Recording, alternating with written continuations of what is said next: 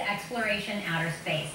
The sun is 93 million miles away, but it can still impact our planet through solar wind, which sends a stream of electrically charged particles our way. Now, if that solar wind is powerful enough, it can actually disable satellites. But more often than not, those charged particles simply create a beautiful display of light in our upper atmosphere.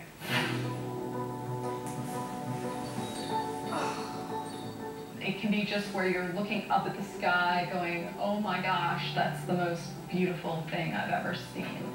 And there's green and there's pink and it's moving faster than your eye can see and it's really amazing.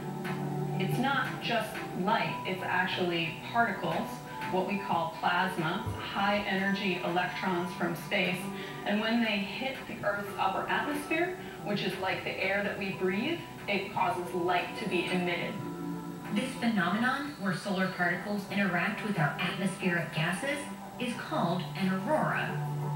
Up north, they call it the Northern Lights. So what does all of this have to do with citizen science? Well, since observing an aurora from the ground is currently the best way to gather data on this event, it's really an ideal project for the public. If enough people report what they see, then we can create a real-time map of the auroras. This project is based at NASA's Goddard Space Flight Center, and they call it Aurora Source.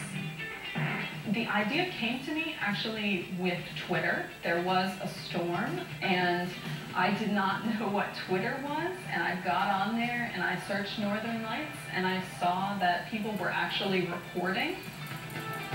And I thought, wow, that's a new source of data, and we need to put those observations on a map.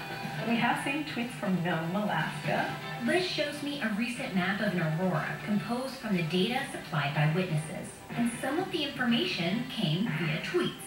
All of these little tweets, these are people that have said that they've witnessed the aurora? Yeah, this one is from a TV anchor in Michigan, I believe. And they actually submit a photo. Yeah. Cool.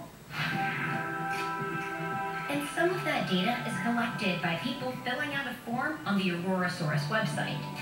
So what we call positive sightings are that someone has actually gone to the website and said, did you see the aurora? And they have filled out this form, and those forms ask your location, what time your observation was, what colors you saw, and in that way we can make better models. This is truly a project where actions by citizens provide an invaluable source of scientific data. You can see high resolution better from the ground, and actually the people who are participating are expert Aurora Watchers. They're much better than most of the scientists who are looking at the data from satellites. They really know what it looks like and what it's doing on a given night. You're watching Exploration Outer Space on Xploration Station.